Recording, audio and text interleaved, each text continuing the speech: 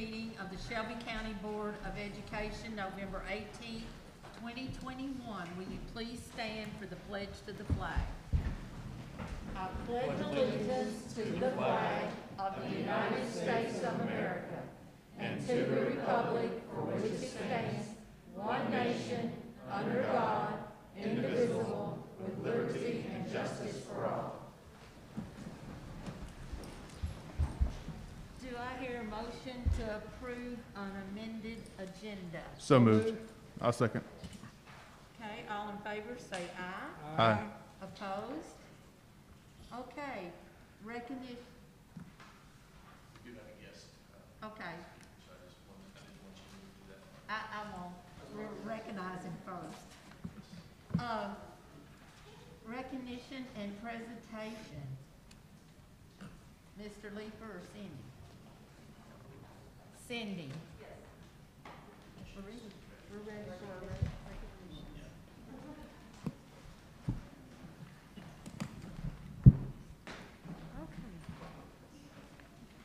Good evening, everyone. I'm Cindy Skelly, Public Relations Coordinator for Shelby County Public Schools. And tonight we have several people that we'd like to recognize for doing good work in our district. And when you're recognized tonight, if you would come up and stand in front of the podium here, not the podium, what's this called? The board members. And we'd like to get a picture of each group that's recognized. So we appreciate you all coming out tonight. And I can't wait to share all of these wonderful celebrations with you. First, we're going to recognize some of our dental students from the Area Technology Center. Each year, dental students from the ATC participate in unpaid internships 2 days a week to gain hands-on experience in a dental office. This year, they were offered the opportunity to make these paid positions. Mortensen Dental, who is working with KDE, has created an apprenticeship program for aspiring dental assistants. Students went through panel interviews to be chosen for this opportunity. Once chosen, they will work the same 2 days as traditional internships, as well as an additional hour, and they are able to work at $14.50 an hour. They will receive 3% raises every 500 hours worked. Upon graduation, they will be able to work full-time and receive full benefits as well. After completion of 2,000 hours, they receive an apprenticeship certificate. All of the dental students have worked hard not only to earn the certifications necessary to be able to work in a dental office, but also on their employability skills. Is that a word? Employability. That's a good one. Thank you, Ms. Clark, because she wrote this. That's a really good one. Now I've lost my place. We invested several weeks working on resumes, Ms. Clark said, interview skills, and business acumen. We held mock interviews to prepare for their final interviews for apprenticeships with Mortensen's Dental. And I can tell you, I went out and watched some of them interview and took some pictures, and they were all awesome. Like everyone I saw, they were dressed well, they knew how to shake hands, they had great eye contact, so good job, everybody. While only 3 positions were available with Mortensen's, after the interviews, the panel could not have been more impressed with our students. They said they had never had such wonderful interviews and wished they had a position for each one of them. Ultimately, these were the 3 who were hired with Mortensen's. First, and I'm just going to read, and I'm going to call you all up in a minute. Alondra Gonzalez is at the Stonecrest office, Kaylin Koppel is at J-Town, and Mackenzie Bruner is at Braces in Shelbyville. In addition to those Mortensen's, all of our other dental students are currently working in area dental offices. Daisy Sanchez is working for Integrity Dental in Shelbyville. Mason Trent is working for Right Touch in Middletown. And Elle Brown is working for Dr. Kirby at Shelbyville Pediatrics Dentistry. So I'm going to ask Dr. Sugg and Miss Perry Allen and Joanna, if you'd like to come down as chair to recognize our wonderful dental students and the good work they have done. And again, when we call your name, if you'll come up, Perry will hand you the certificate, and Dr. Sugg and Ms. Frills would love to congratulate you.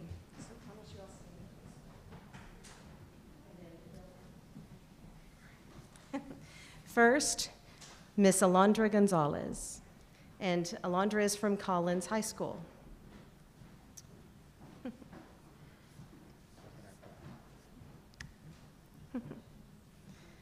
And if you'll stand right over there by Perry. Next, we have Kaylin Koppel. And Kaylin is from Spencer County High School, enrolled in our dental program at the Area Technology Center. Miss Mackenzie Bruner from Shelby County High School.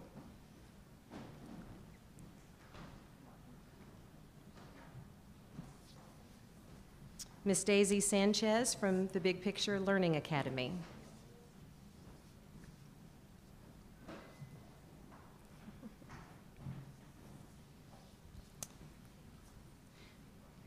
Mason Trent from Collins High School.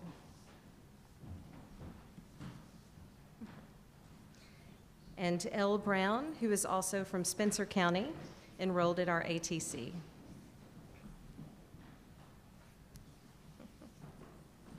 Good. And I'm going to do double duty. I'd like to get a picture of all of you guys together.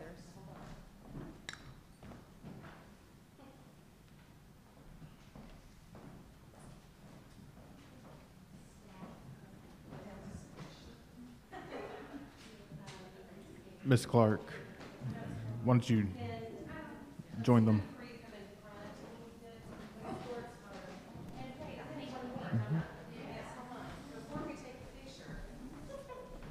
We would also like to recognize the lady at the end down there, Miss Rebecca Clark, who is their teacher and who really envisioned this whole program and has been a wonderful leader for her students. So thank you, Miss Clark.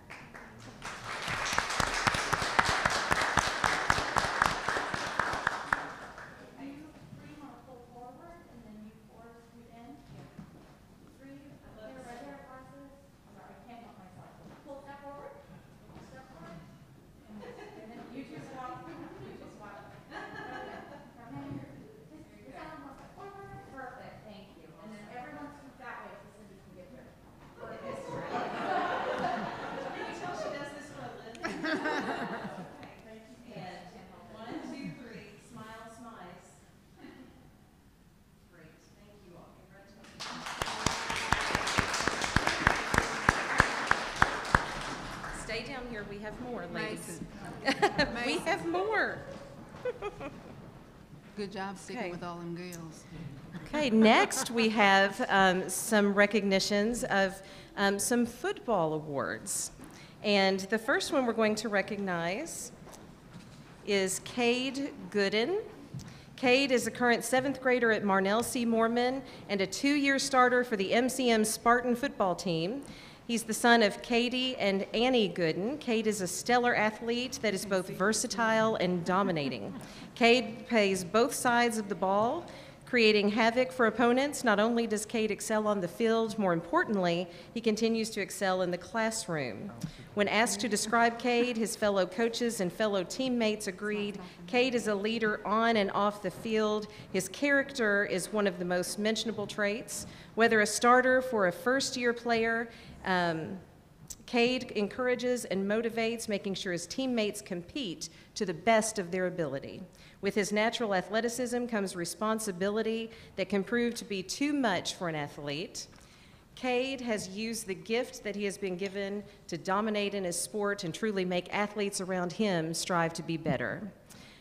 His coaches also use words like humble, kind, respectful, the best teammate, and friend. And I have to tell you, Cade led the young leaders, Leadership Shelby, he led them around Marnell C. Moorman yesterday for Education Day. He was one of the leaders. And indeed, all of the words that are on this page are right on about Cade. So Cade Gooden could not be here because guess what? He has a basketball game. Yeah. He's on to the next sport. But he indeed was recognized as, I want to get this right, the regional most valuable player, football player of the year for Region 3. And that's quite impressive. So someone's here to accept for Cade. Anybody? Good. We also have the gentleman who helped him get to where he's going. We have Mr. Ralph Stone, right, football coach, and Darrell King. We also, where's Sean and Ray? Oh, no. Okay. Awesome. Well, if you'll take those to them, how about that? But these gentlemen help the MCM Spartans every day. Great coaches. Thank you for all you do. Right, stand there, Rick. Y'all scoot over to the middle, because this cat will wash you around. I will. I love how you all plan to wear pink, too. 1, 2, 3. Awesome. Congratulations. All right, we have more. Don't go anywhere. Okay. Oh, these are the. Okay. We have quite a few, y'all. So, okay. Well, we also had another. I'm going to look at this. We had another football player of the year to recognize. 8th grade Region 2 football player of the year, Donez Marshall, and. It says that Donez works hard in the classroom daily. Oh, wait, I'm looking at the wrong one. Donez is a current 8th grader at Shelby West Middle and a 3-year starter for the West Middle Warriors football team. The son of Tiffany Marshall and Donald Hinkle, Donez has proven himself to be a force. Donez is a 2-time Team Kentucky All-Star and a Battle of the Region selection. Donez has the respect of his peers and his coaches throughout the state of Kentucky. Words like humble, loving, respectful, and an incredible leader are often used to describe him. Coaches, teachers, and parents alike are amazing with his work ethic, perseverance, and drive. And Coach Harris had this to say: I've known Donez for 5 years, and he's grown to be my family. I admire his work ethic, but more importantly, his heart. He will do what he can to ensure that everyone around him wins, not just on the field, but in life. So at this time, is Donez here? No, we still playing sports, right? I know. So we want to recognize Donez. We'll make sure he gets his certificate. Is Marcus Harris here? No. Jesse Mitchell? No. James Miller or Jerron Clay? All right, we will make sure that all of those wonderful coaches and Donez get their certificates for tonight. So we're proud of kids who really invest and the parents and community who invest with them. So thank you all.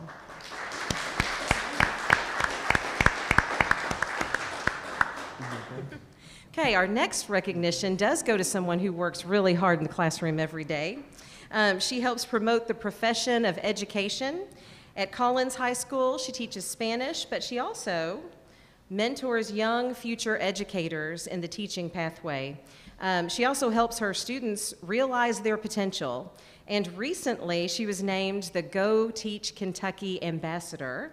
There are 26 of them that were recognized throughout the state of Kentucky. And the mission of Go Teach Kentucky is a KDE initiative, which is to ensure that all students across the Commonwealth have equitable access to effective educators. And Go Teach Kentucky seeks to recruit the next generation of teachers in Kentucky, which is exactly what Miss Missy Felice is doing for Shelby County, and now she's going to do it statewide. Miss Missy Felice from Collins High School. Thank you. Just stay there. Okay. And not only is Miss Felice an ambassador, but she encourages her students to become ambassadors. And they have a wonderful program called Educators Rising. And we have a star in our midst here with Miss Hannah Price. Hannah has been appointed as an ambassador for Educators Rising. And this ambassador program believes in the importance of student voice. And the Educators Rising Ambassador Program is another opportunity for STAR students to amplify their voices in critical national conversations about teaching and learning. Ambassadors contribute their opinions and experiences on social media, and they're leaders among their peers. And Hannah, I've watched you grow up, I think, in the past few years, and she is indeed a great leader at MLCHS, in our county, and now across the nation. So thank you, Hannah. We'd like to say congratulations to you.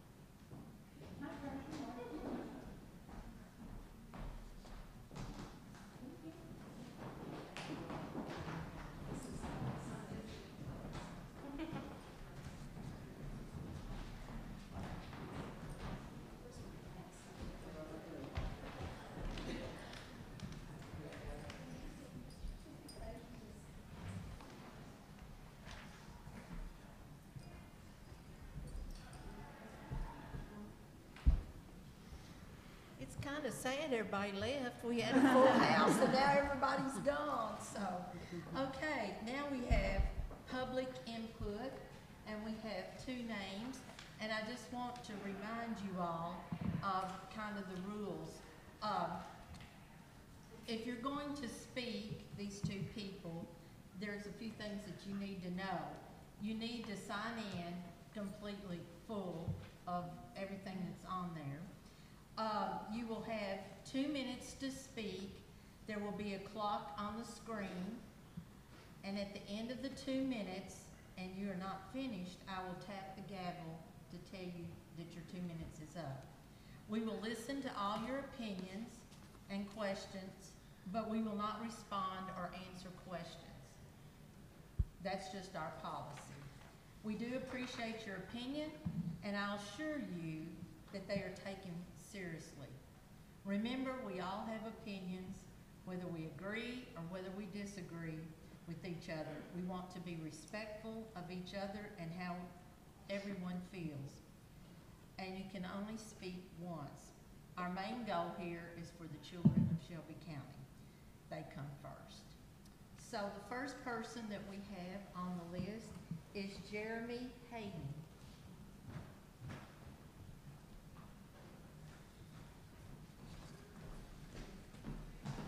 Ready, set, go? Yeah. Where's my timer? You have the clock on going?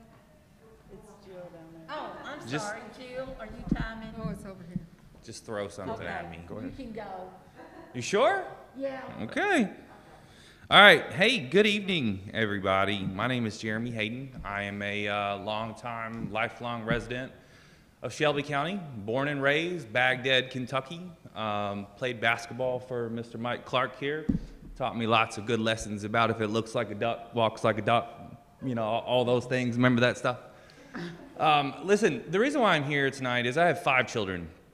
Currently, 4 of them in the public school system, one of which is also a medically fragile child, cerebral palsy, autism, bleeding disorder, you name it, he's got it. He's considered high risk to all the things, okay?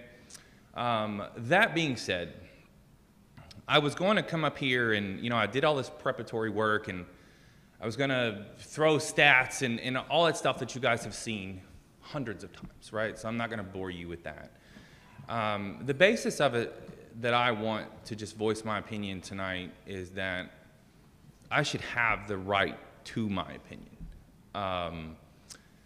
The school boards were formed, the National School Board Association states that school boards were formed basically to represent us, right? Represent me and my wants, but for the school board, for you all to consider. Lately, I haven't even been given a voice. And I know I could have came here, but you all ask for feedback over everything. You all send out emails. Dr. Sugg, you and I have spoke several times, all right? You know where I stand. But there's one issue that you did not ask for my opinion, which is whether or not my child should have to wear masks in school.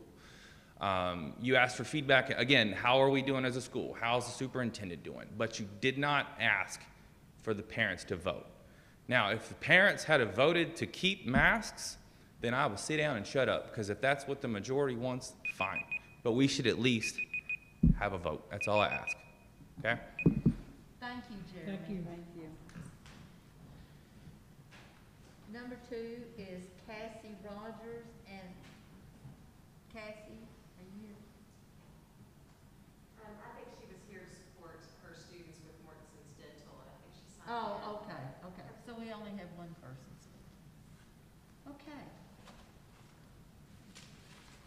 And that leads us to the superintendent's report.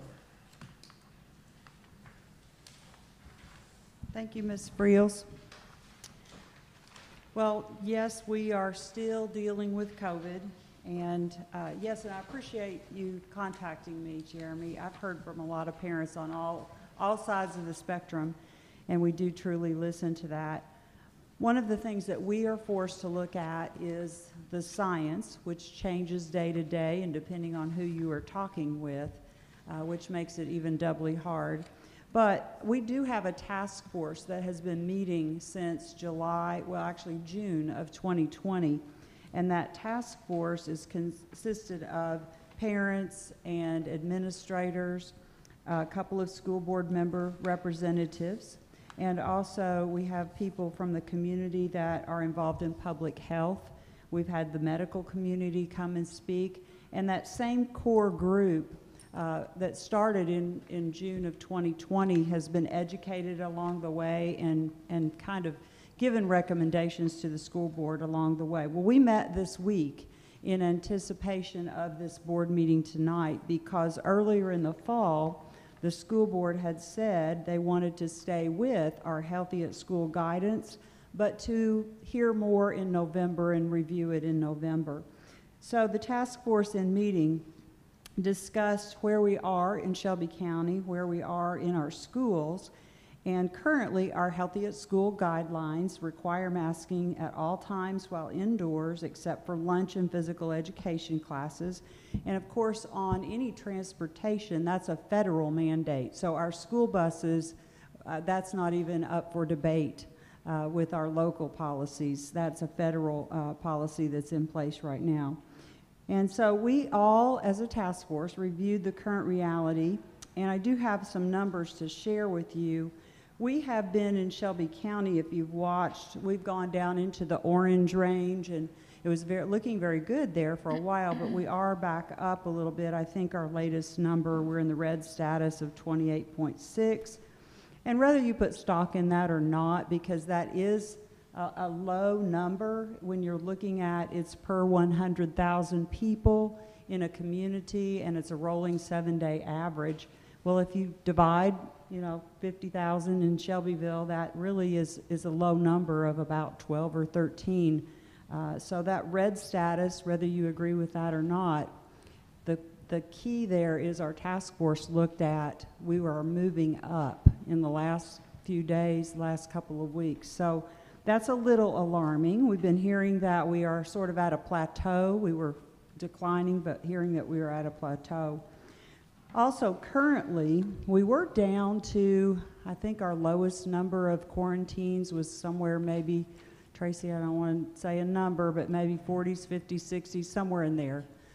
But now we're back up to 148 quarantined students, and that's a result of 69 COVID positive students and also 6 COVID positive staff right now. Now, one of the things that was really concerning last year is that we had so many of our staff quarantined that it was really hard to hold school because of the substitute shortage.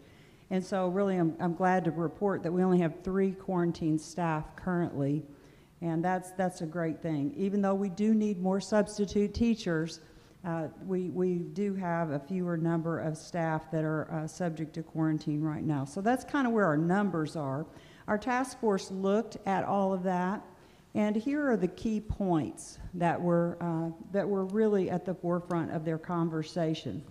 The final recommendation was for the board to continue the mask requirement through December and then to review it in January. Just as you talked about reviewing it in November, that is their recommendation, is to continue for another month and review it in January. And here is their thinking. They had 4 major points. Number 1, waiting until January to review the guidance would give time for all of our elementary students, and really it's some of our middle school students as well, those under 12, time to be fully vaccinated.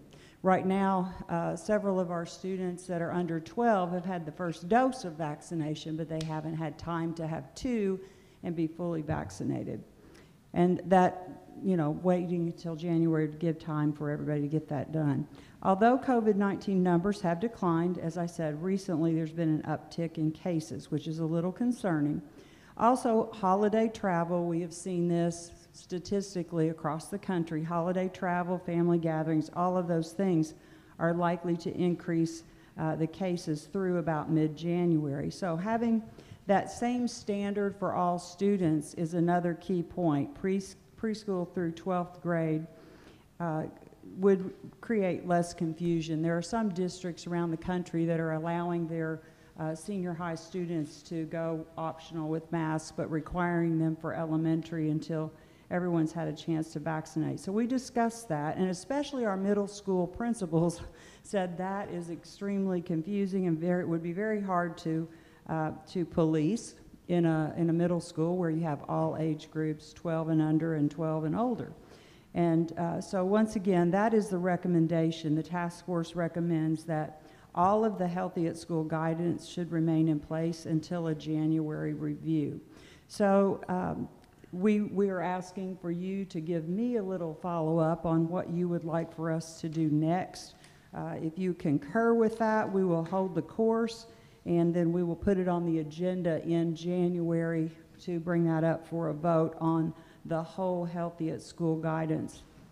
Also, I wanted to say one of the wins in this whole situation is our Test to Stay program. We were one of the first districts in the state to put that in place, and I believe we're into our 9th week now. And we have 2,362 students that have avoided a quarantine due to participating in that Test to Stay program with Wild Health. So once again, to our community that's listening, that's keeping students in the seats and learning. And if you are a parent or a grown-up that is in charge of a student in Shelby County Public Schools, we'd be happy to talk to you about joining that program. It's really, really kept our students learning.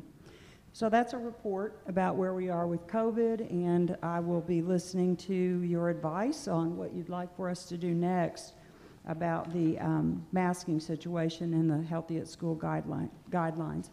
Also, I have a couple other things that are real fun to talk about. One of them, we discussed in, actually it was in my formative evaluation, a way to track board goals. And so I've got a sheet there at your table that is a way for you to document what you are doing to achieve some of those goals that you set for yourself, and those are the goals of our profile of a graduate. You are showing that you're responsible communicators, and there are action items there, and then there's a box there for evidence and dates. So when you are speaking with people in the public or even speaking at a school board meeting, that might be a piece of evidence. And a lifelong learner, that would obviously be going to some of our school board learning sessions, those kinds of things. So that is for you to use if you would like as a collection piece of how to show evidence of your learning and how to show that you've met the board goals. Also, during our school board meetings in the beginning of November, when we had our SBDM Council reports to the board, many of you heard a name and you kept looking at me saying, "Who is Jill Brookman? Who is Jill Brookman?" Because all of our SBDM councils were singing her praises and about how wonderful that they were feeling about the professional development she was delivering. So Jill Brookman is a new employee of Shelby County Public Schools this year, and she is a literacy specialist. And Jill, I'd like for you to stand up and take your mask off so they'll know who you are. That is Jill Brookman. And so welcome to Shelby County. And our councils and our principals and our teachers really appreciate all of the work. I keep hearing your work referenced when I go from school to school and we talk about their 30, 60, 90-day plans and all of the things they're doing for literacy. So thank you again. She's come in and hit the ground running, and we appreciate you a great deal. Yeah, we heard your name multiple times, multiple times. So. And then I've been really busy this whole month, so there are obviously some other things. We've got some highlights here coming up that I'll talk about. The first one is the Kentucky Education Summit. This was a meeting of the minds of several people. I think there were 500 or 600 people there across Kentucky. Commissioner Glass led the summit, and one of the main goals is to, similar to CARA in 1990, take a reevaluation, a look at education in Kentucky, especially around our accountability system. And I'm really, really proud to say that statewide, 7 communities have been designated as leaders in this work, and Shelby County is one of those. And it's largely due to the work of Susan Dougal. She is shown there on the slide. up on stage in front of 600 or 700 people talking about what education is in Kentucky and how we need to be making changes for the betterment of not only our students but also for our citizens and our society. And so we were all very, very proud of her. She is on that panel, but she's also one of the key leaders in designing that work. So we're always really proud of Susan. And the second one is we had a chance to go to the Chamber of Commerce Awards Luncheon. Joanna and Brenda and John Leeper and Kelly McNew and Cindy and I all had lunch, and we got to listen to, I can't remember his name, the coach from Bellarmine. Scott what? Davenport. Oh my goodness, he was amazing, amazing. So that was a great day. We got to do some networking and meet some people that I think are really interested in getting some of our students into work-based learning. So that was a great networking experience. Also, this week is American Education Week. We're really, oops, that's out of order. Let me talk about this. Interim Joint Committee on Education. I was invited to speak by the Kentucky Association of School Superintendents to testify along with a couple of other folks, Giovanna Page, the president of KSBA, and then also Eric Kennedy, who works for KSBA, is their attorney. And the topic was really about local control, SBDM councils, and how that works in Kentucky.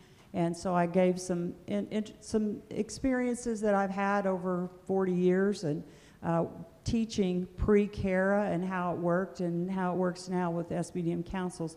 And my whole message was the best things happen in education when parents and teachers and students, SBDMs and school boards all work together collaboratively. So I was honored to be asked to speak.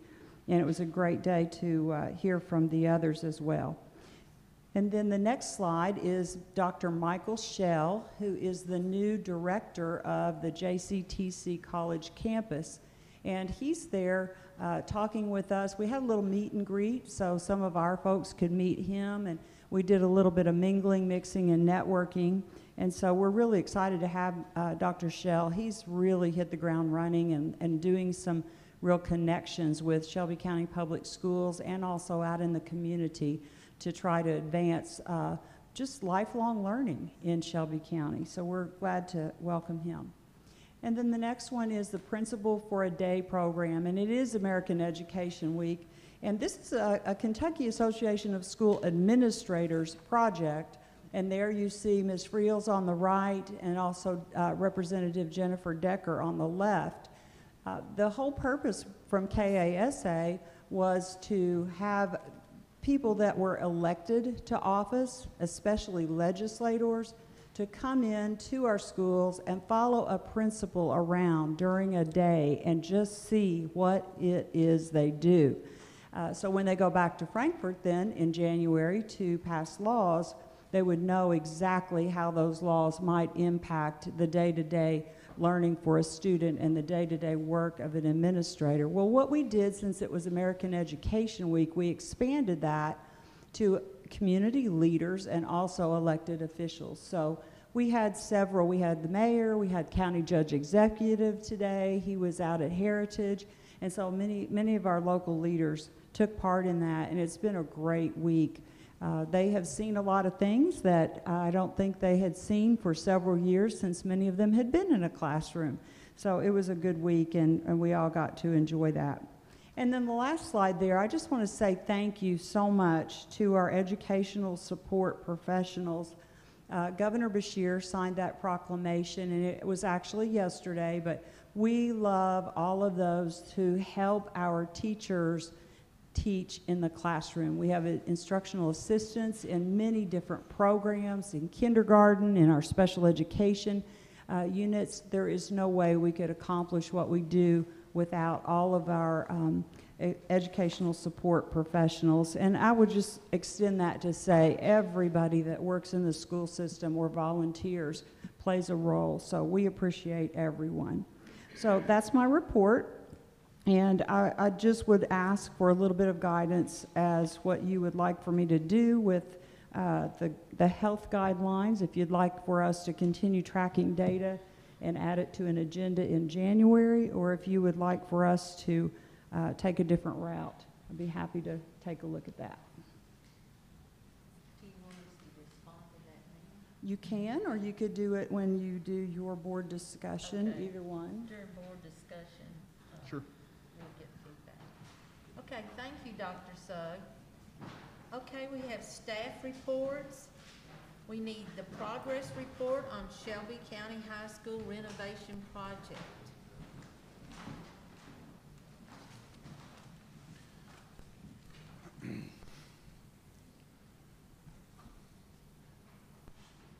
Okay, first, I'm Bill Cobb. I'm your construction manager on the job site. Next slide, please. This is our phasing. It hasn't changed any. The blue is occupied. That's the phase 2 that we recently. Phase 1 is yellow. It'll be ongoing until next summer. That includes the first and second floors. We are getting a new lobby and a new media center and a rearranged administration area. The next slide. Second floor, phase 1 is still the yellow. We're currently working in phase 1 in the yellow, and we're currently working in the orange-ish color there in the middle. Our next place to go is going to be the pink, which is phase 4. Next slide. I'm going to veer off of this exact wording because when this was created, we've had a lot more progress. So in the phase 1, we're starting foundations. We're starting to install the elevator pit, doing installation for it. And you got a little more steel to take out, but you'll see some new steel going in there in a couple weeks. Also in phase 1, in the administrative part of the area, we're going to start putting some walls in and some partitions and continue work on that front. In phase 2 and 3, phase 2 is occupied. There's some things we need to do there, evenings and weekends, but nothing that will affect school. Phase 3 is the second floor of that orangish area. We're roughing in hydronic piping, conduit, ductwork, plumbing, cutting in some new doors and window frames, and all the demolition is completed on that phase. Next slide. Doyle Fieldhouse, we've got all the underground roughed in for the Doyle Fieldhouse. We've going to pour a slab pour tomorrow for that, and next week we'll start putting up the masonry walls for the Doyle Fieldhouse. On the Doyle Field, it's stripped down to the subgrade, and we're installing sub drainage, but we're rained out today, so that's progressing. But we're progressing today. Milestone Campus, our curb work, probably 95% done. By mid next week, the curb remedial work will be 100%. We'll resurvey it, send it back to the powers that be to get approved to go on with the paving. The sub-drainage is in on the football field, and the irrigation will finish up next week. There's one of the pours for the foundations at the Milestone Fieldhouse. So another view of your track. The Musco lighting poles are installed at the field track. Next. That's phase 3 on the second floor. That's conduit and duct work. That unit, that big box in the middle, that's your new VUV unit. That's what will heat and cool your area. Set in place. Next slide. That's down in your basement. We installed some new sewer lines and drainage pipe in your basement. We've got all that installed, and we poured that back yesterday, so that slab is all fixed back. And there's your Doyle shot. Like I said, we're pouring that slab tomorrow. The same thing there. That's still the Doyle slab. And that's your final look when it's done. Any questions? Is there any questions? Any movement on the windows? Our delivery date is January 21. Okay. Mr. Oh, Phillips, oh. did you have a question? Right there where the generator is, going towards the Doyle field house there, y'all cut a big groove right through that parking lot. And that's still doing some settling. Are you all gonna keep adding to that to really get the compaction to so when we do the final grade? Well, that's a temporary, in the middle of the parking lot where we poured the concrete back, we poured that low. When the next summer, that whole parking lot gets repaved, that'll be milled down an inch, and new surfacing will be put on that whole parking lot. If you line up for settling, you'd be okay. If you don't, Well, there'll still be go. we'll investigate the settling. It was filled with rock, that should be settling. Like I said, we poured the, concrete's probably a little low. It's probably, when you drive across it, you may feel a little like you're going down a little. We'll investigate the settling, but it was backfilled with gravel. We just don't wanna catch a place for water to stand all the time. I'll look into that for you. I don't know what to tell you. If this is right straight from the generator going toward the field? Yeah. Yeah. Yeah, that's your, hydronic line or your geothermal line, so, we'll take a look at it. Thank you. Any more questions? You were talking about pouring concrete tomorrow. Does the temperature play a factor in that? No, no. And your, long-term, yes, Yes. it can't freeze. If it freezes, we'll put blankets on it. But ECS is your special inspections contractor, and they know we're pouring, and they'll be there to take cylinders and watch. Now, there's things you can do to pour in cooler weather. You get freezing temperatures for 3 days in a row, then you go into ACI, cold weather concreting. But we're not into sustained freezing weather for 3 days. I just knew it was going to cool in the morning. I was just Right now, wondering the if that coolness won't hurt. Freezing if that hurts. played a The role. cool won't. Okay. Yes. And then on top of that, you have an inspection agency that's there with the pour to monitor and take samples. Any more questions? Thank you. Thank you.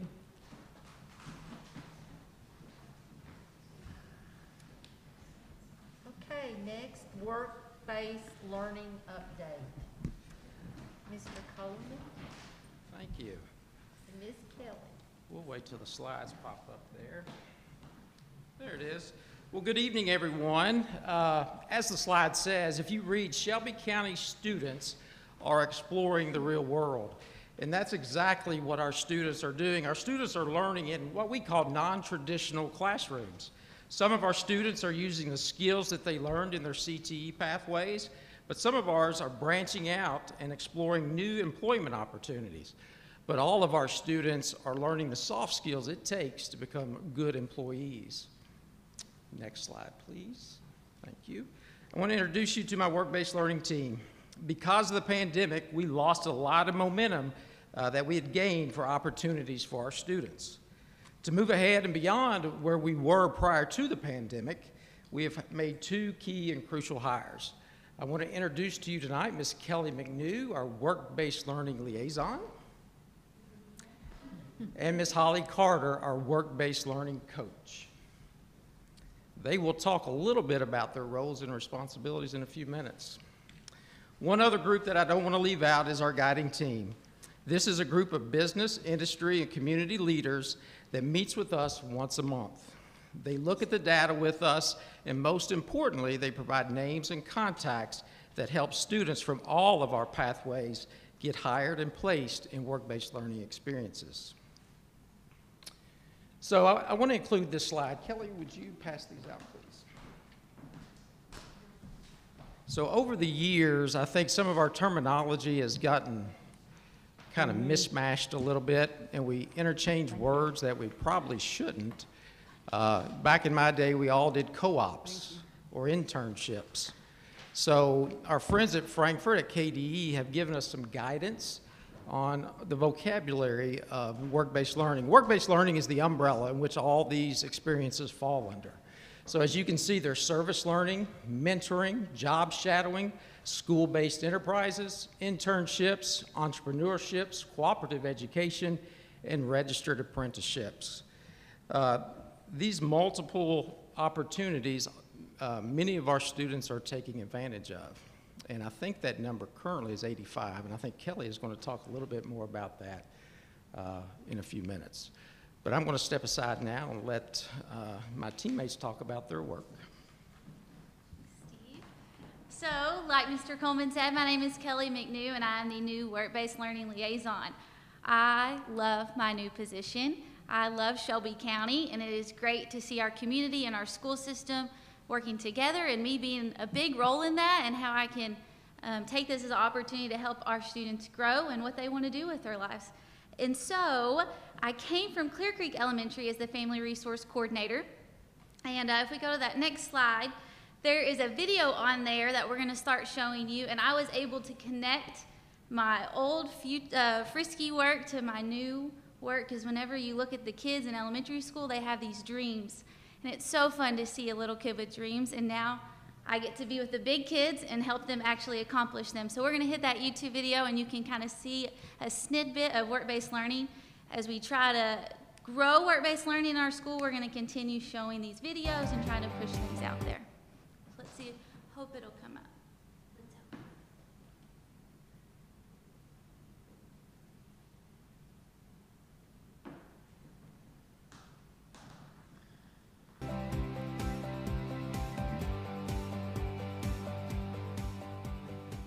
When I grow up, I want to be a vet that works with reptiles. I want to be a music artist when I grow up. When I grow up, I want to be a Jefferson County Sheriff. When I grow up, I want to be in the Army. I want to be an artist. I want to be a first grade teacher. When I grow up, I want to be an NFL superstar. When I grow up, I want to be a writer.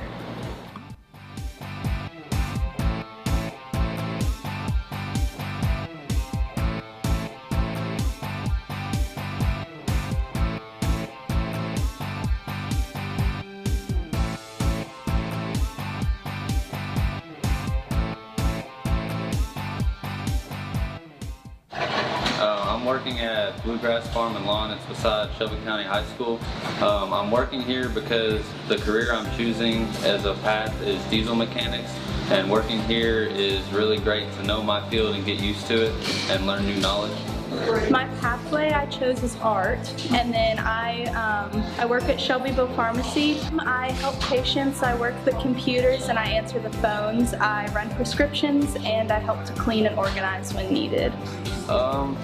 It's kind of weird. I really didn't have any kind of knowledge of this or any want to be a diesel mechanic, but working on a farm in the summer and working on equipment, it kind of like brought that into light of me just liking to work on that kind of stuff, and so I pursued it further, and kind of like now here I am. Well, I've definitely learned how to communicate with people much better, because being at home, especially with COVID and everything, people kind of lost social skills, and I think working here consistently has helped me with that a lot. From the classes at the ATC, from like learning to adjust valves and everything, I was able to bring that knowledge here at Bluegrass Farm and Lawn where I work, and work on their equipment and also get better on each side of working.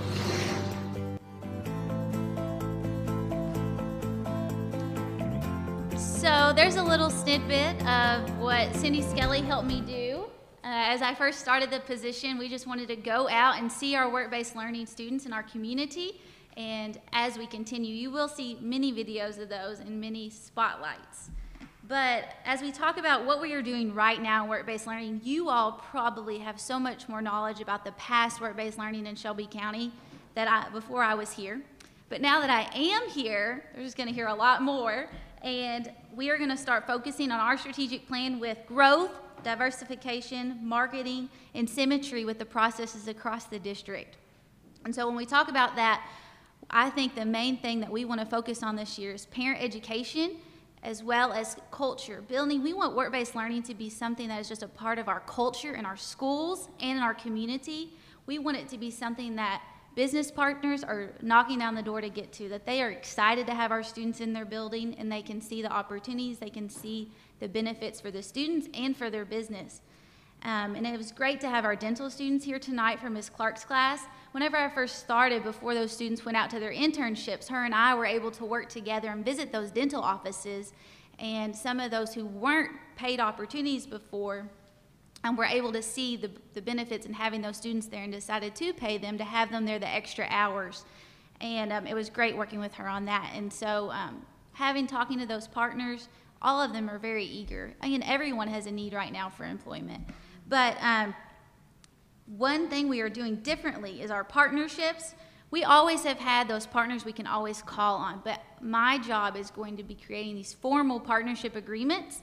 And what that will look like is when I visit an industry or a business, we're signing a piece of paper and we're saying what they're interested in. Are they interested in being a guest speaker? Are they interested in having a facility tour? Or maybe they are willing to mentor some of our students. And so we want it to get past of just the typical co-op that we're used to. It's a partnership, and it's something that the businesses are invested in and the school is invested in. So we're working on those formal partnership agreements in all of our pathways. We have some pretty strong relationships with the ATC building, and so we're just looking how we can dig each pathway a little bit, make each pathway a little bit stronger and provide all those opportunities. We're also, like I said, focusing on the growth, focusing on the culture. There's tons of ways that we're looking at this growth. One of those is using things like Kentuckiana Earns, which you might have heard of way back in February. Mr. Coleman may have mentioned it. Kentuckiana Earns is a database that we are working on that employers can put on their opportunities, and then students can go on there and see those opportunities and make those connections. And they also have some soft skills training on there. When we're looking at our current number of work-based learning students, we're about 85 in work-based learning, and so there are 40 at Shelby County High School, 28 in Martha Lane High School, and 13 at Big Picture. About 49 out of 85 are pathway aligned, and we really want to look at whatever Perry wants to do. Perry, you're a junior, right? And so next year, we want to make it to where when they are sophomores, when they are juniors, they are looking forward to that work-based learning experience their senior year. It's something that they are excited about and they're eager, and it's something that maybe whatever Perry wants to do when she grows up, we can maybe get her a job shadow or a co-op, anything that can get her a little bit of experiencing that real world. And that's what we're doing. That's our focus for work-based learning. I know that is a lot, but as Mr. Coleman mentioned, we have a guiding team, and that guiding team met today. And it is a great group of individuals. It's members of the Industrial Foundation, the Chamber, and we are looking to grow that group. It is the advisory committee for our work-based learning. And so if you all are interested, if anyone is interested in having a voice on that guiding team, helping us build this in our community and our school, we would love to have you. So please let me know, and we would invite any of you anytime. Mr. Klein's schedule is really busy. I've invited him a couple, but if your schedules ever allow it, or to just sit down and have a conversation, if you all know of opportunities that maybe I'm not thinking of that you would like to see, I want to be very open-minded about what we're doing with work-based learning and think of things that we've never thought of before. So before Holly gets up here, I wanted to go to our next slide. We're also looking to try to embed our students in every single way possible. This picture was drawn by a student at Shelby County High School. Her name is Layla Shushani, and I wanted just to highlight her. We're looking at rebranding and everything with college and career readiness. This is not full-fledged of what our branding will be, but I just wanted to give her a shout out because I think she is such a talented individual, and that just highlights our talent that we have in our schools that we can put out and see what they can do because they're growing up so fast. So these little kids I saw at Clear Creek Elementary, I'm even more excited to think about the opportunities that are going to be ready for them when they are seniors. So as we talk about what's going on in the schools, I'm going to bring up Polly Carter. She is the work-based learning coach, and she is the one that is in our schools. Hello everyone. As you said, I'm the work-based learning coach, and so my time is divided in between both of the high schools. So I spend Monday, Wednesday, every other Friday at Martha Lane, and then Tuesday, Thursday, every other Friday at County. And so I work closely with the students, helping them make sure that they understand their expectations of what work-based learning means for their schedule so that they can be academically successful in that aspect. So whether they have one class period or 3 class periods, you know, the expectations are the same for each student. And in working with those students, I also work very closely with the counselors at both of the high schools. So for like next semester, we have some seniors that are going to be doing work-based learning for the first time. So we're working with the counselors to make sure that the schedules are adjusted and that the students are going to be able to handle their workload and the change of now having new responsibilities.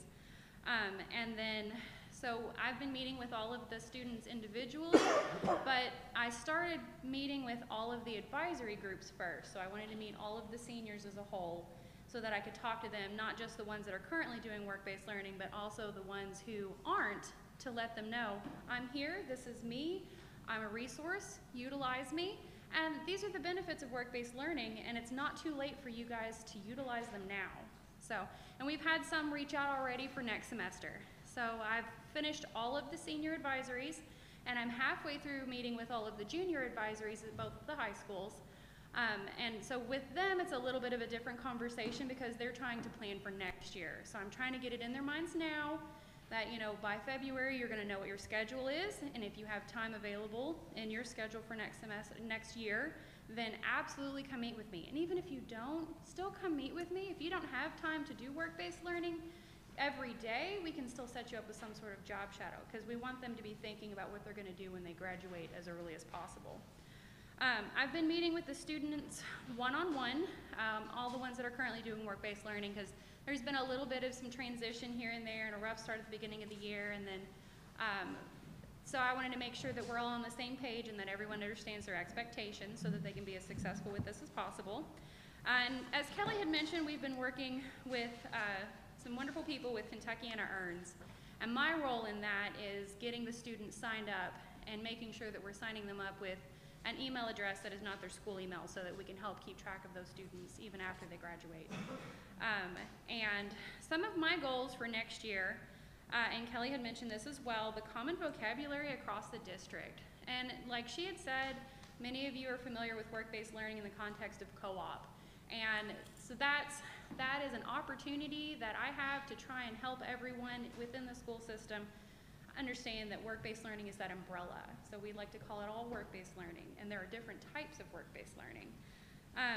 And one of the other things that we've been working on is having the same documents used at both schools.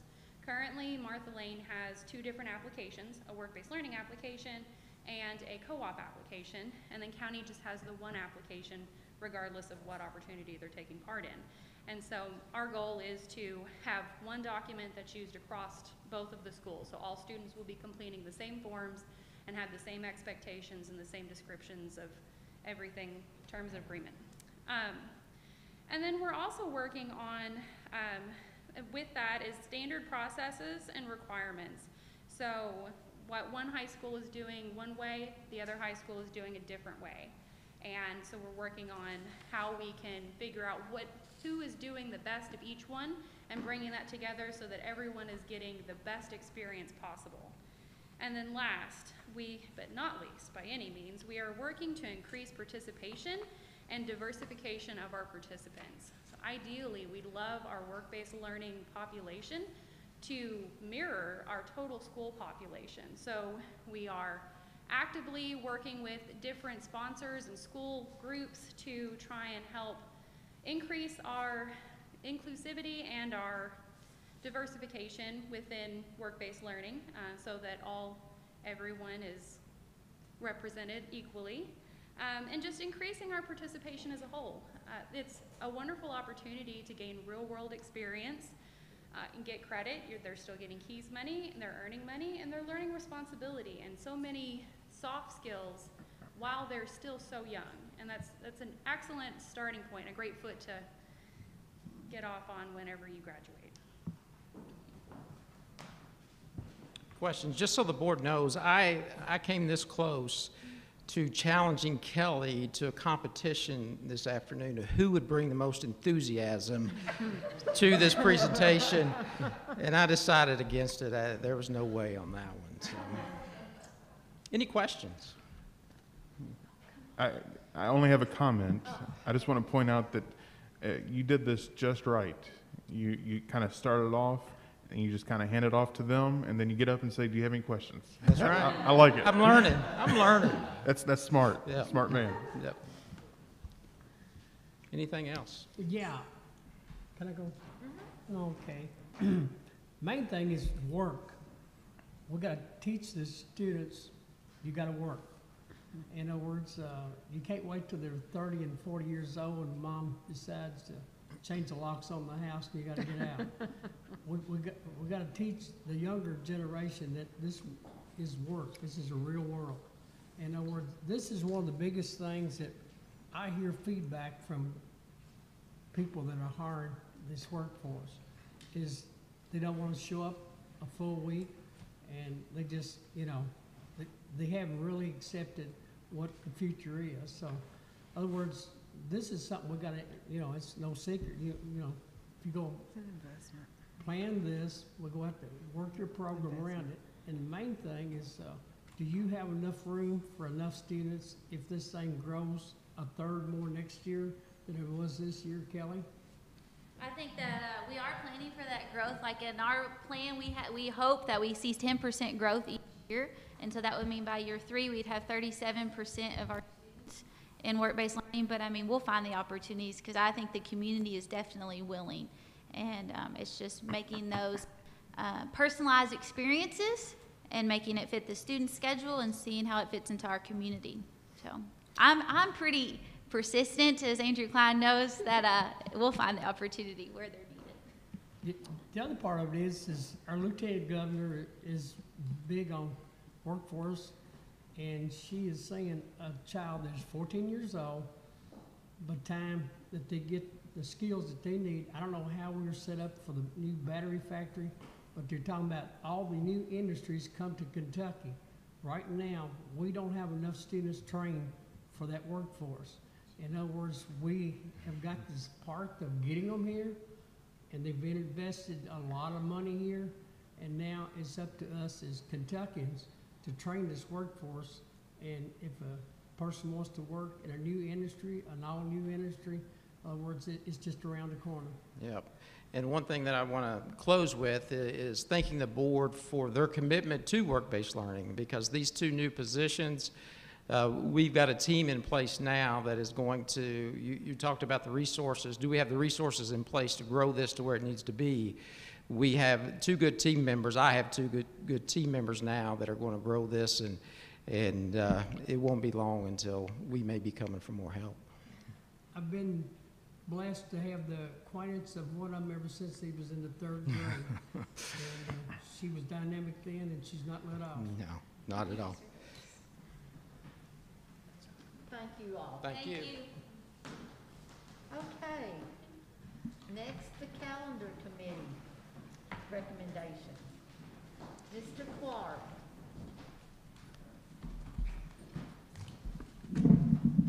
Thank you, Ms. Friels. I sincerely mean this. I just ask that I don't follow Ms. Kelly McNew anymore. I will tell you that was a great job, Mr. Coleman, your team, and of course Kelly. I get excited when I hear her speak about where we're at now and where we're headed and all the opportunities in this community. So guys, we couldn't do it without you, and thank you. Right now, on behalf of the calendar committee, I want the board to be aware of a couple of situations with our calendars that we're going to ask you to consider tonight. First and foremost, let's talk about the January 22 year, and I think we've got this to put on the screen if we could pull it up for the second semester of this particular school year. So if we look at January, February, March, April, May, and June, those 5 months that we're in school second semester, the calendar committee is recommending that we add 5 personalized learning days. What we learned throughout the calendar committee process this fall is just how valuable that our schools and our community, all those involved, really appreciate the personalized learning days from the standpoint of kids are asked to come in.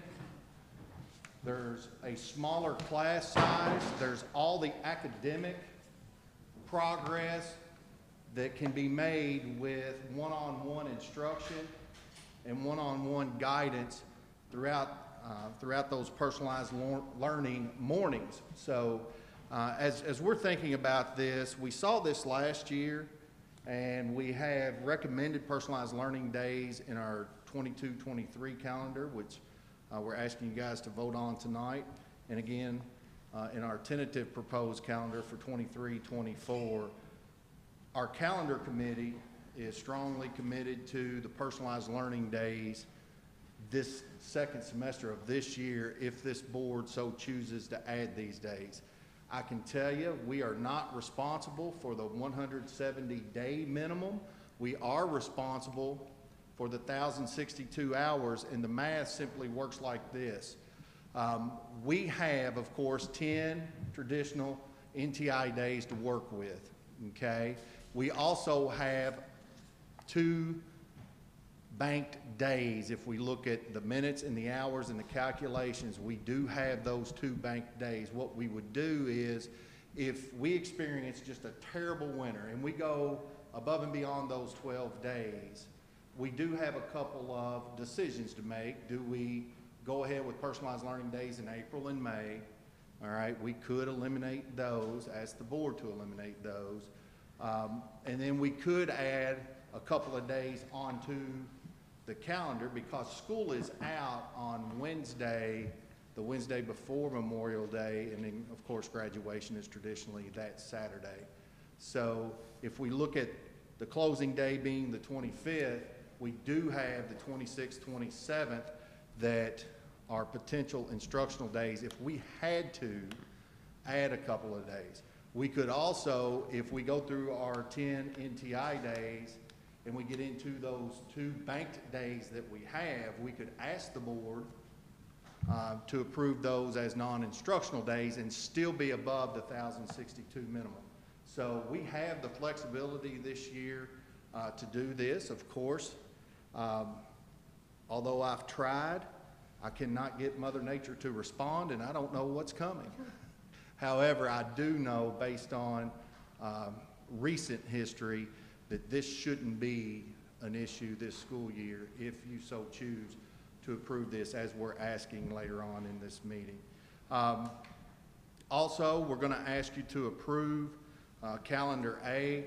Just to remind you about the vote, Calendar A for 2022-23 school year is the calendar that won the vote by 82%. So we'll be asking you to approve this calendar. And we're also very, very excited about the board approving a tentative proposed calendar for 23-24.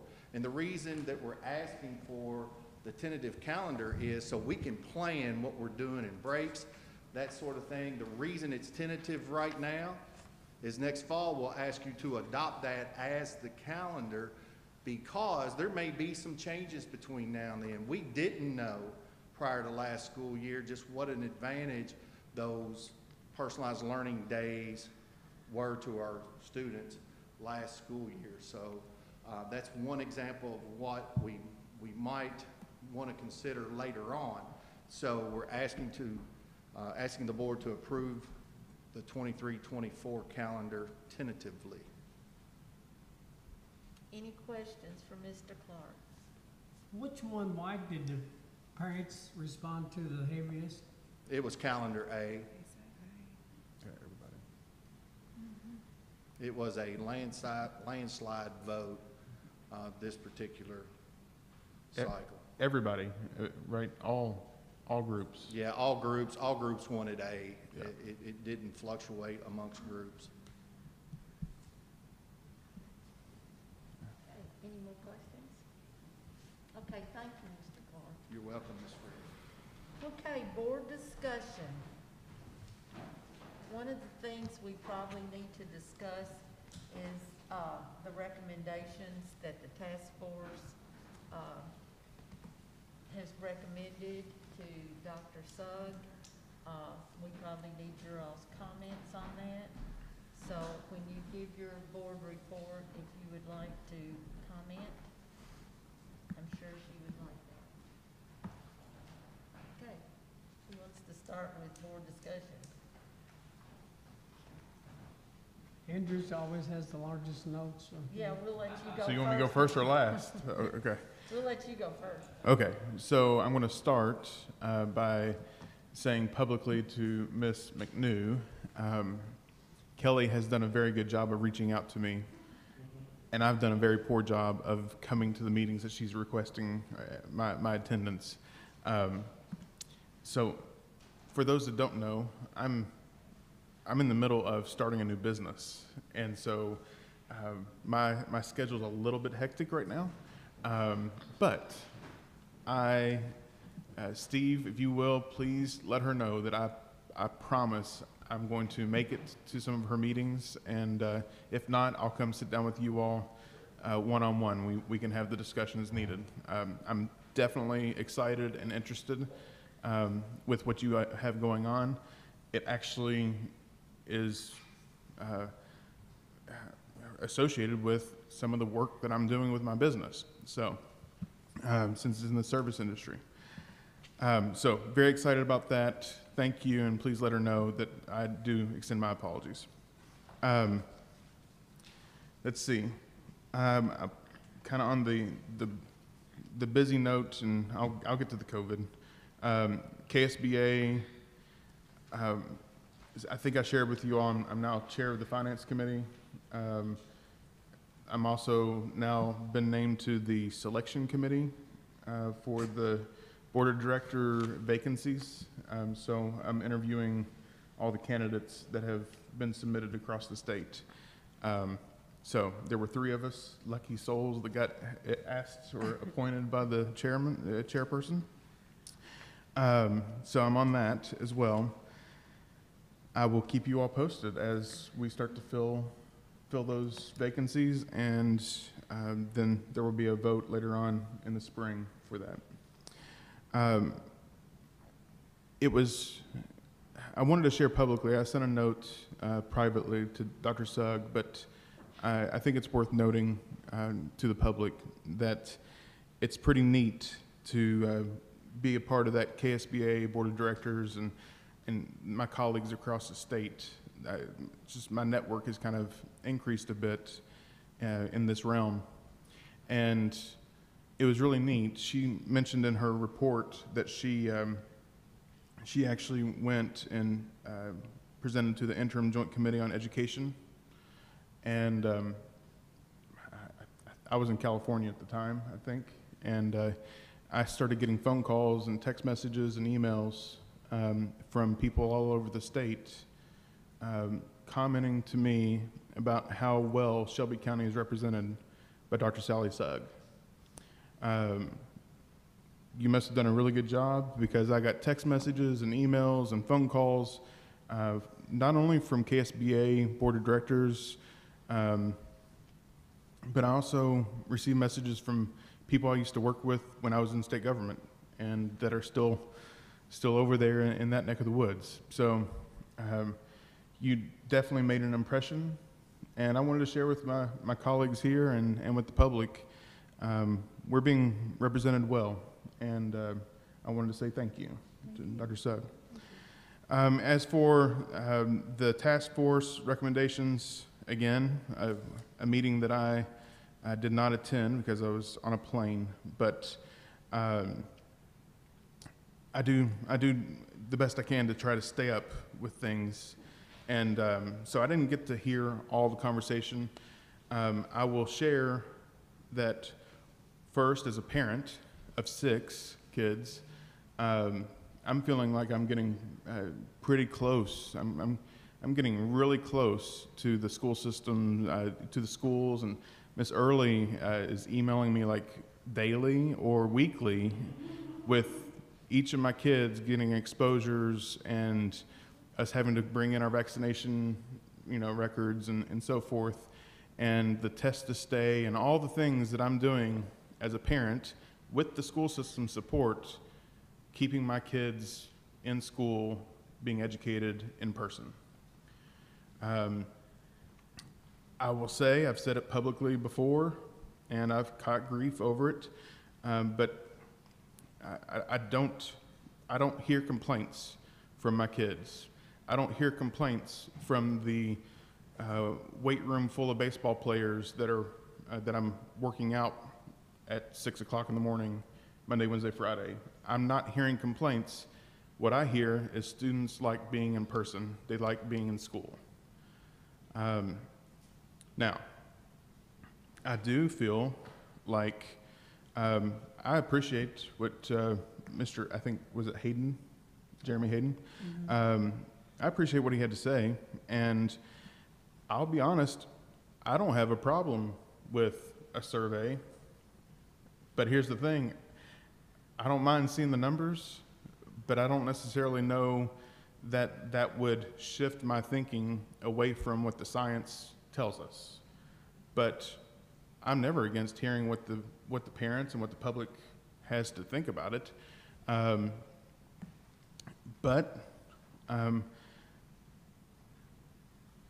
Last time we ended up in a big point of vote around here, I heard, I'm not going to speak for everybody, I heard from 20 to 30 people that were way, way, way against masking, and they wanted the choice. And then I heard about 400 people, 500 people that work in the school systems and are working with our students that were very clear to say that they felt comfortable and felt safer having the mask mandate in place. That's what I experienced, and that was via email and text and phone calls. So for me, I know that our school nurses, I want to say thank you to the school nurses and all of Tracy's staff and all the activities that we're doing. I honestly don't know how much busier they could be, and we still have masking in place. So I agree with the task force concept of let's get through Thanksgiving, let's get through the holidays. That makes sense, seeing that we just got through Halloween, and every one of my kids in some way, shape, or form was exposed and had to go in and show proof or test to stay. She's shaking her head. I've got the emails. So that was from Halloween.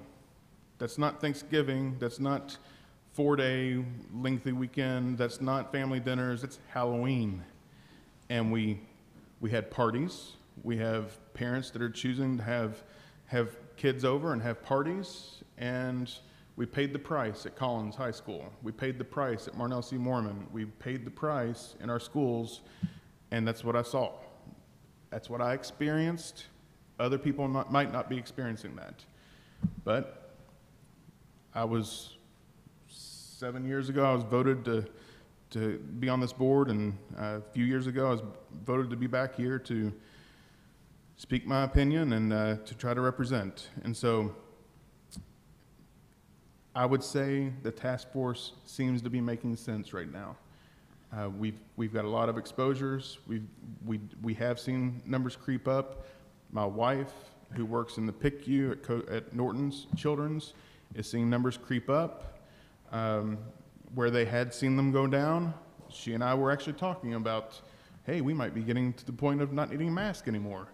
And then Halloween hit, and things kind of shifted again. So, a lot of long-winded answer, but that's where I am. I want to thank the school nurses. I want to thank Dr. Early. I appreciate the test to stay. I like for my 6 kids to be in school. That's all I've got. Thank you. Ms. Sonia? I have just a couple of things. Congratulations to the Spartan football guys. I saw it on Facebook where they had their first, what am I trying to say? Banquet. And it looks like that was, I saw pictures and stuff, and that was very successful. So congratulations to the Spartans. Congratulations to the West Middle student, Marshall. I can't remember the name of the Spartan, the MVP. Cade. Okay. Congratulations to Cade. Congratulations to the West Middle student, Marshall. Congratulations to the dental students, and to have a paid opportunity in high school. Sweet. So, and with the work-based learning, Mr. Coleman and I have spoke in the past, and I would like to talk to Ms. McNew, very interested in that. I would like to see more trades in that. We talked about that, plumbing, HVAC, electric. I'd like to see welding, some of those things happening in partnerships with those. We have so many HVAC and plumbing here in Shelbyville. And like she said, everybody's needing workers, so we'd probably partnership in a heartbeat to get them out and to learn them. What else? I guess on the COVID, just continue to collect data, and we'll put it on the agenda for January. But yes, it does make perfect sense after the holidays and everybody's out of school, and see how things go when they come back. So that's it. I'm gonna go next. I love being principal for a day. That was a lot of fun at Painted Stone. I love seeing the kids. I went in one classroom, well, I went in several classrooms, but in the 4th grade classroom, I had one student, I asked them if they knew what school board members do, and we talked about that and how you get to be one. But anyway, so then I asked for questions, if they had any questions for the school board, and one of them came up with really, really good thing about updating our Chromebooks, which I thought that was very interesting, and the teacher did too. I think she was taken back a little bit.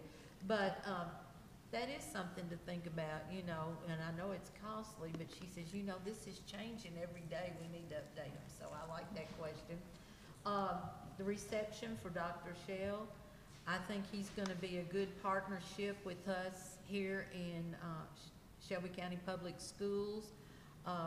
I see good things happening between us and JCTC. So I want everybody to meet him because he's really nice. The Chamber Awards Luncheon was good, nice. I'm glad Brenda and Dr. Suggan I got to attend.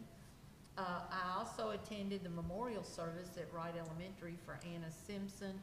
That was really sweet. The students were really glad, I think, that we had it. They donated a tree in her memory and a bench, and they gave one bulb, either a tulip bulb or an iris bulb, to each classroom. And this week they're gonna, or next week, whenever the weather's nice, they're gonna each, like 5th grade will take their class and they're gonna plant a bulb in her memory out under the sign that's Wright Elementary. So I thought that was really good and touching. Tracy Gale did the reading because she was really close to Anna, and Ryan and said really did a great job too. So today, John Leeper and I got to do a song and dance at the Remax Realtors luncheon, and we talked about all of the good things that is happening here in Shelby County, the growth of Shelby County, and we were only going to talk about 10 minutes. It ended up we talked about 50. I didn't get to eat lunch, so I had that tonight for dinner, John. So it was good, and that's another way that we've got involved with the community. They want to know what we're doing, what's going on here, and I enjoyed the day. I thought we accomplished a lot for lunch. That's about it. Oh, and how I feel, I think we need to wait till after Christmas in January. I think we may need to meet back and revisit the mask. Maybe things are going to be different. Maybe the numbers are going to come down. More kids are going to be vaccinated. More adults are going to be vaccinated. And then look at the picture again after in January. So that's all I have to say. Mr. Phillips? Thank you. I don't have a lot to say. When I seen Andrew with 3 papers there, I knew I was in for a long spell there. I'd just like to thank a lot of administrators and people I've had the opportunity to talk to. We've got a lot of people that are bending over backwards right now that need some help in a lot of areas. And I went to a meeting that I've been associated with for many years in the state of Kentucky for dairy farmers. It's called Dairy Alliance. It used to be SUDA. And I had invited Mrs. Murphy to go with me. And one of the things that I have always reported on is our lunchroom programs and how we are moving a lot of dairy products throughout, our district. And in talking to her, and she finally called me back and says, I got caught with babysitting, I can't go with you, Alan. I said, but I will give you all the data that I can from each school and how much milk consumption it was. And I said, well, tell me how our smoothie programs are going. And she hesitated to tell me, but she said, Alan, I'm short-staffed, and I had to cut that back. I says, I ain't about to tell them that because this is one of the highlights of every time I go to that meeting. But anyhow, in other words, it's just like at McDonald's, everything is, and you go to the grocery store and somebody used to bag you groceries, you got to do it yourself. Everybody is running low on help all over. And, in other words, I didn't realize that. I talked to a lot of other people here, and just, we said, well, we're short here, short there, and then I don't know the answer to the problem. It's not something that's unique to us.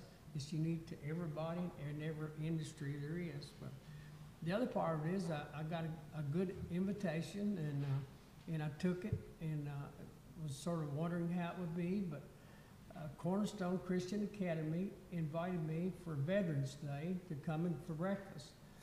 And you couldn't ask for most polite students that you can find anywhere. And as I left the building, I says, I used to sort of say different things about, the private school, but we in public education have gave it up because of some of the laws that we have of what they're still blessed with. So it was a learning experience for me, and just thankful for a neighbor across the street that gave me that invitation to go there. And even though I didn't have a student there, that's the first thing one of the little ladies reception asked me, what student are you with? I said, I don't have one. I've just been invited by your principal. but anyhow, we got that done. But in other words, I just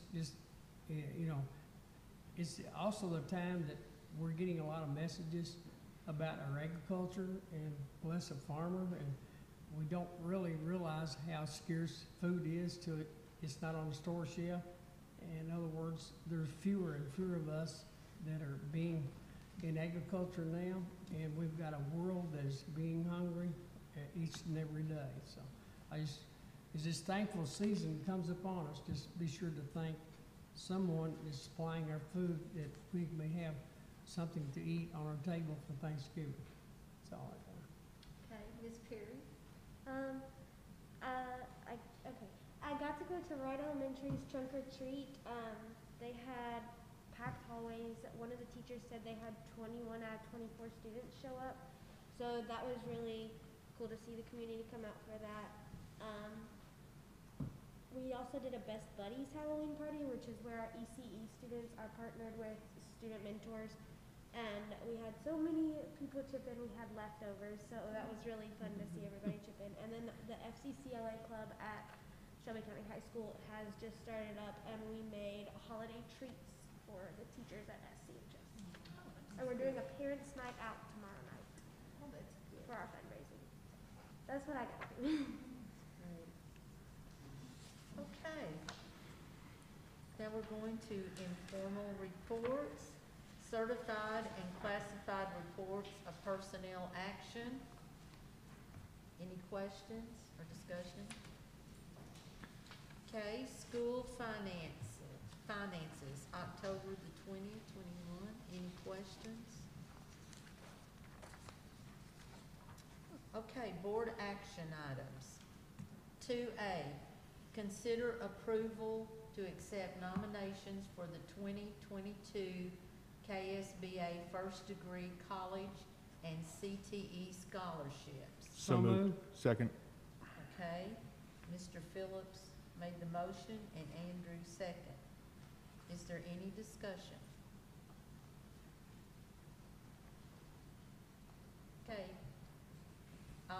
favor say aye. Aye. Opposed? Okay. B, consider approval of the revised 2021-2022 school calendar. So moved. I'll second. Okay. Sonia made the motion and Andrew seconded. Any discussion or any questions for Mr. Clark? Okay, all in favor say aye. Aye. Opposed? Okay. Consider approval and adoption of the 2022-2023 school calendar A and 2023-2024 tentative school calendar A. So moved. Second. Okay. Andrew made the motion and it was seconded by Mr. Phillips. Any discussion? All in favor say aye. Aye. Opposed? Okay. D, consider approval of the recommended salary schedule. Do I hear a motion? So moved. Okay, a second? Second. Okay, Andrew made the motion and Sonia seconded. Any discussion? I haven't had a lot of time to discuss a lot of this and look over it, and Brenda and I generally go through pretty deep on that. The other part of it is the recommendation from our finances allow us to have enough money to do what we need to do, and I just think that we need to do is what our recommendation is came down on there, but we also need to look and, like I was talking about, you know, how many people are really needing employees to help in their departments right now. So, in other words, till we get through all this, there's still gonna be some wrinkles in our system right now. And look like the biggest one is getting people to apply for a job. That's all I had to say. Okay. Let me speak to that. Yeah, if you want to. Yeah, actually, what this one is, and I just, so the public will know, we have paid our staff on a semester basis for doing extra work in reaching out to the community, especially during COVID.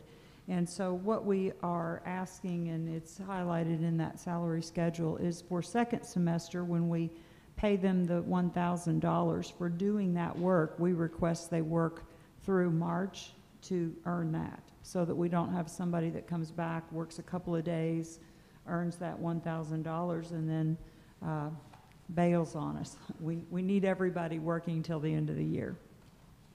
Is there any more discussion? Okay, all in favor say aye. Aye. Opposed? Okay, 2E, consider approval of accepting technology offers of assistance and related budget amendments for 2021-2022. Do I hear a motion? So moved. Do I hear a second? I'll second it. Okay, any discussion? Okay, all in favor say aye. Aye. Opposed? Okay. 2F, consider approval of payment and claim and authorize superintendent to sign necessary documents. Do I So hear- moved. Okay, Sonia made the motion. Do I hear a second? I'll second. Mr. Klein seconded. Any discussion? All in favor say aye. Aye. Opposed? Okay. 2G, consider approval of monthly financial reports, October 2021. Do I hear a motion? So moved. I'll second. Sonia made the motion and Andrew seconded. Any discussion? All in favor say aye. Aye. All opposed? Okay. 2H, consider selection of 3 community business leaders that volunteered to serve on the new local planning committee. Do So- I hear a motion? So moved. I'd like to make a motion. Okay, I'd like to make a motion that we ask for Mr. Jason Haggard, Mr. Wayne Karam, and Mr. Walter Jones be the 3 community members that volunteered to serve. I would ask that we approve them as the 3 members. Do I hear a second? I'll second it, but I don't think we ought to close the door. We want as many community leaders. That's the biggest thing that we really need to keep our public informed. We only got 3, I know, but in years past, I've always tried my best to get more people. But I think, isn't this the way it's set up? Yeah, one of the things that the Kentucky Department of Education does is they outline what we have to have represented. So we can only have 3 voting members, but they're all open meetings, and I think that John can speak to that. We do want a lot of community input, and I think you're right, Mr. Phillips. We need a lot of folks to get involved. That's the way it is. I don't want to close the door on anybody. I don't, you know, this is public education. We take their money. Let's give them a chance to say something about how they want this thing to run. Sure, and there will be several opportunities for the public to speak at the public forums for the LPC, so the voices will be heard from others as well. So, but with this particular motion, yes, we just need 3 voting members that have volunteered, that we solicited those in the paper, and this is the 3 that you all chosen that had sent in notices that they would like to be part of that. Mr. Swindler, would it be more appropriate for me to, and maybe amenable to Mr. Phillips, for me to add the word voting members?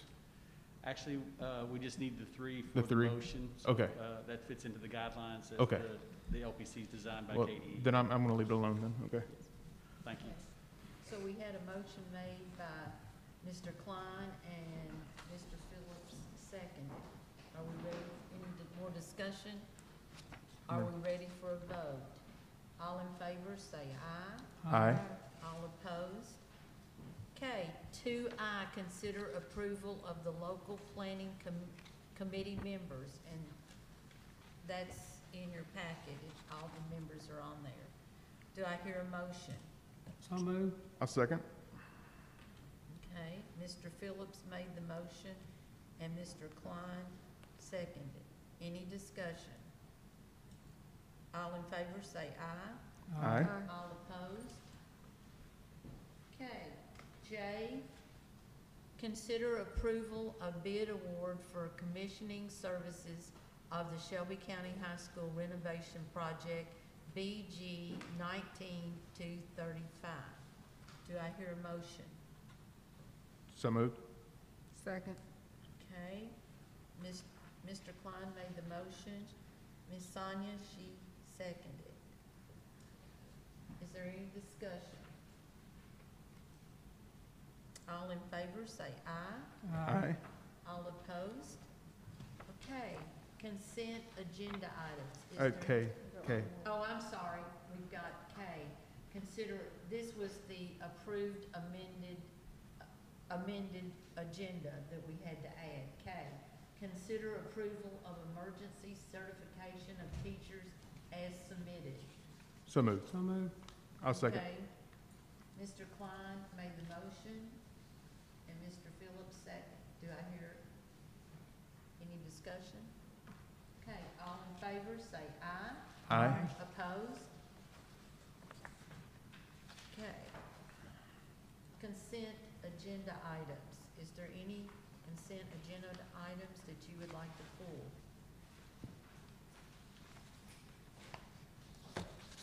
I'll make a motion to approve consent agenda items as presented. Okay, Mr. Klein made the motion. Do I hear a second? I'll second it. Okay, Ms. Blackburn, she seconded. All in favor, say aye. Aye. Opposed? Okay.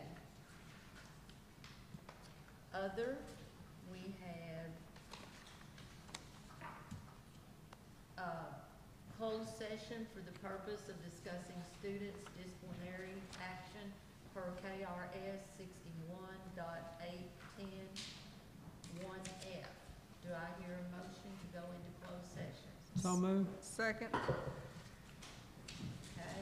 Mr. Phillips made the motion,